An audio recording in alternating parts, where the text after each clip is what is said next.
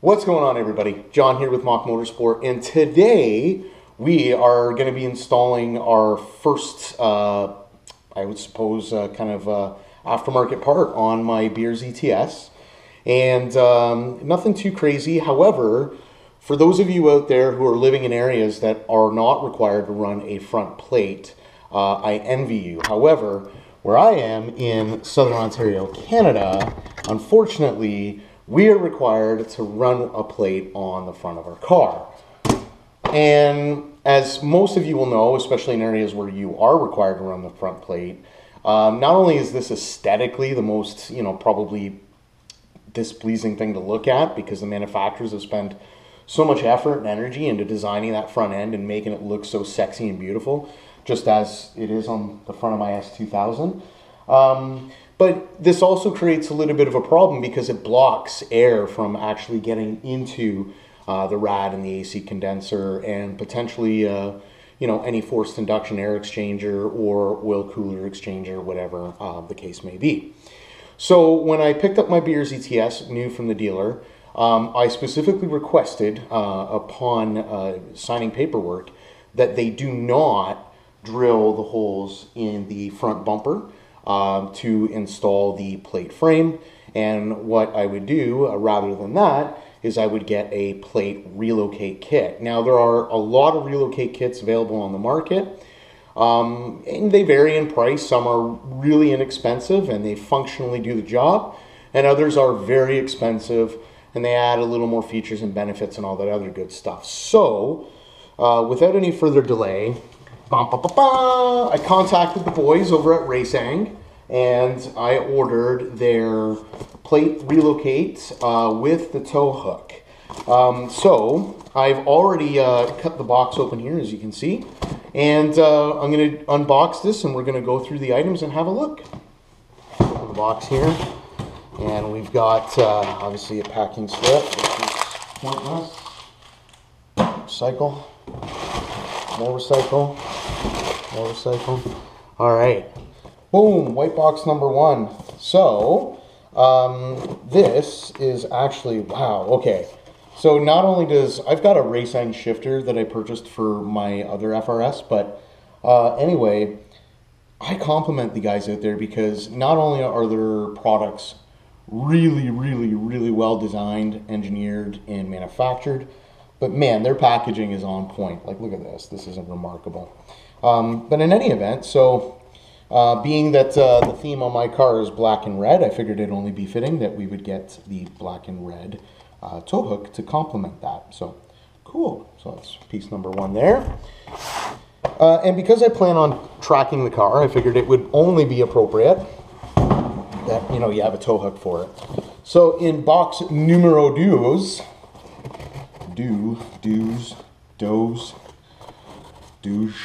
whatever. I'll just shut up now. Boom! All right, enjoy the drive. So let's see what we got in here. So first things first is we've got obviously our plate frame.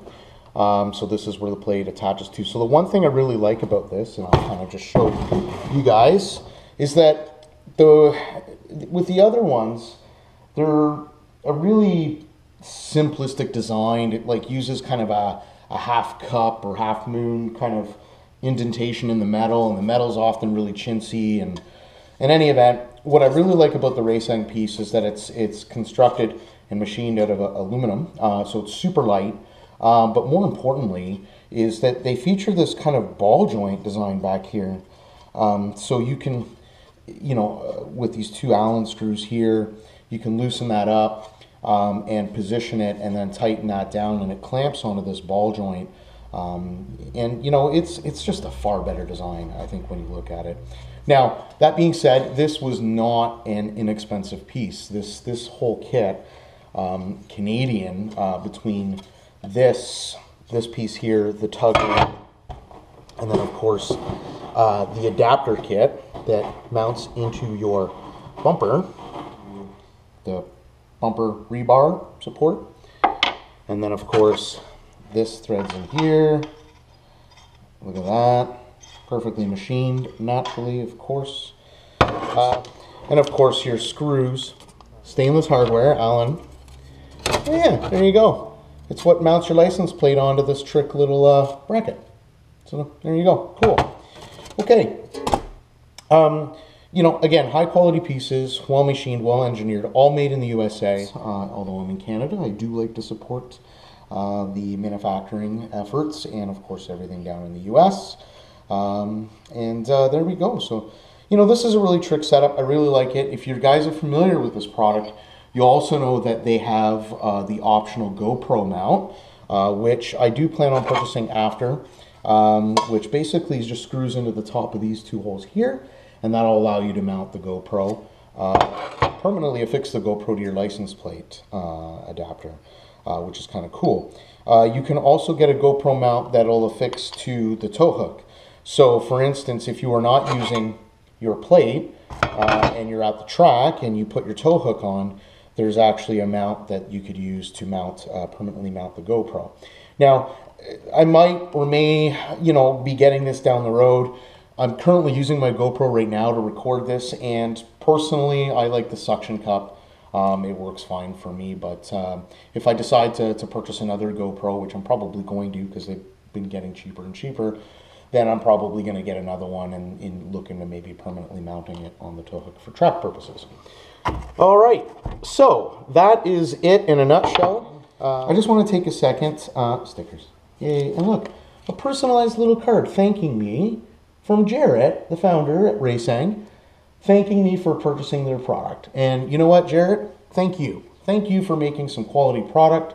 As I said, I have purchased, obviously, this from them now, but I've also had their, I bought a shifter, shift knob from them, which is currently in my WRX, but I bought it for my FRS, and it's a terrific piece. And I've also had their front and rear, so the front cam plates, the cast cam plates, and the rear shock mounts. And honestly, so high-end, very high-quality product, and I can't stress that enough, and I know I've said it probably too much in this video, but thank you again, Jarrett. Thank Raceseng. This is great product. If you guys are looking for stuff, I highly encourage you to check out their product and their web store and see what they have. And on a side note, for those of you who are watching that have been watching my previous videos, I just want to say thank you. Honestly, I am really blown away at the response that my videos are getting. Mainly positive. I've obviously had some negative comments, but that's kind of the internet. But you know what? Thanks, guys. I appreciate it. Again, I don't, you know, I'm not compensated. I'm not I'm not given anything to do this. I'm simply doing it because I'm passionate about this, and I'm going to do it regardless on my car. So I figured, you know what? Why not document the process along the way for your enjoyment and for your pleasure? What's up? I don't know why I was doing the guns out like that.